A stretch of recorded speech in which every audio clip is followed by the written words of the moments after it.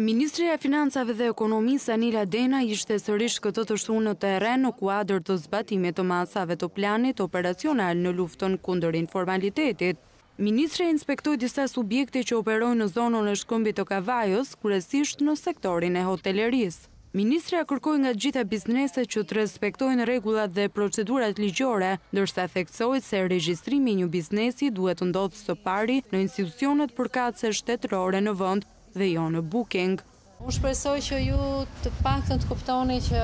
kjo nuk është e qëllimshme, nuk është për të penguar punën tuaj, por është e pamundur që të regjistroheni përpara në booking, përpara organeve administrative në Shqipëri, dhe jo vetëm tatimore.